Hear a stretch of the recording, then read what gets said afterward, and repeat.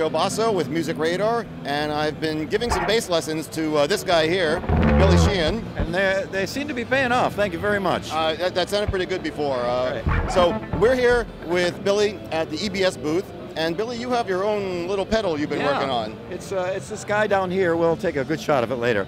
But, well, there it is right there. That's an even better shot. For years, I've always had kind of a double signal. Actually, in some cases, triple. Right.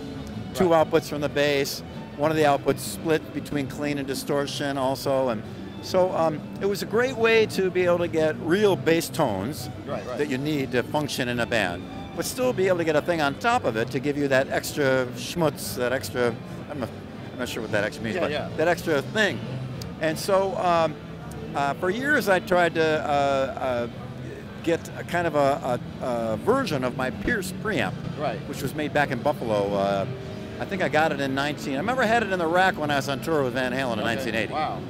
Opening for Van Halen in 1980. So it's been around a long time, and I still got that one, and that's the one I mainly use. Okay. But I'm worried about it because it's the only one, and it's failed a couple of times. I've had to get it repaired. Now you've been working on this one for a while. Yeah, so a little over 2 years. Okay. So we basically did in a pedal an approximation of what that Pierce does on its own. It's like 2 channels of a console. One channel does one thing, the other channel does another, and they sum and combine later on. So that's kind of what we did here. Because you were telling me that sometimes when you get distortion, the bass goes away. Exactly. Yeah. That's the. It's most evident in Dance to the Music by Sly and the Family Stone. Okay. Yeah. When suddenly Larry Graham kicks his distortion pedal, and you hear it. You don't hear much low end because there's distortion on there. Now that's just kind of a anecdotal example of that.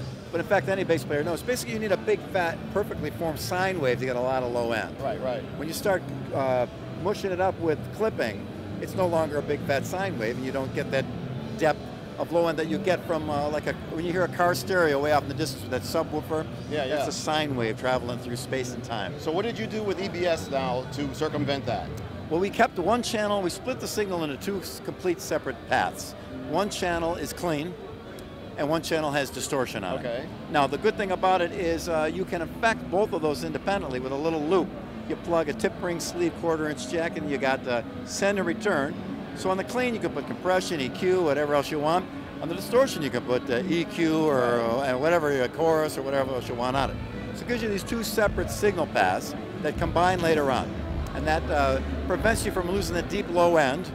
And again, it approximates what the Pierce does. It doesn't exactly, but it's close enough that I love it, and it's supremely useful for a lot of bass players that are going for that, because sometimes they'll hear what I do, and I'll get all kinds of emails for months. Like, I'm doing that, but my band hates me because they can't earn any low end. I go, well, you gotta, here's what you do. And how do you do that? Can we hear some of this? Yeah, well, basically. I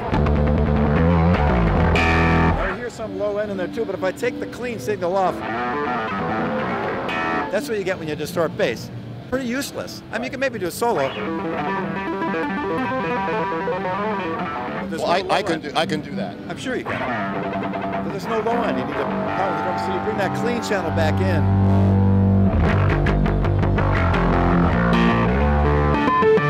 You still get all that.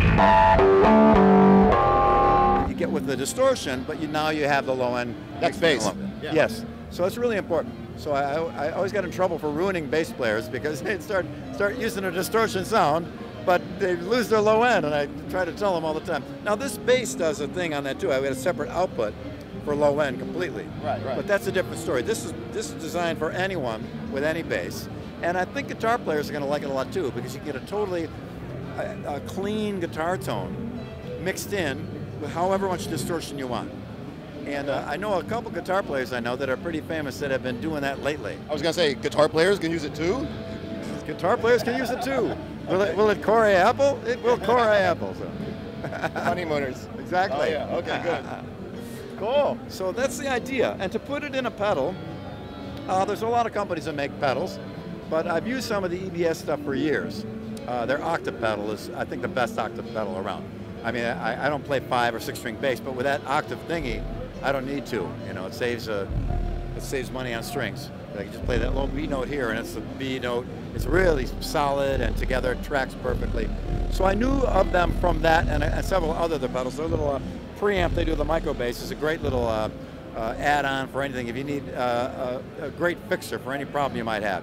So we talked a little bit about doing the pedal, starting, like I said, a little over 2 years ago, and I think it shipped here yesterday. Okay. The first bunch. I had the first prototype, which was cool. We fine-tuned it, did a second prototype, a few more suggestions, did a third, and then there was a couple more tweaks, and here we have it.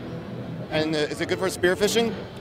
No, but if you threw it hard enough, when the fish surfaced at the water and clonked him right on the head, you'll probably, but then you got to go in and get them, so that's a big pain in the ass. Okay, well thank you very much. My pleasure. We've been here with Billy Sheehan at the EBS booth, and it's the Billy Sheehan signature drawing pedal. And why don't you take us out with something? Like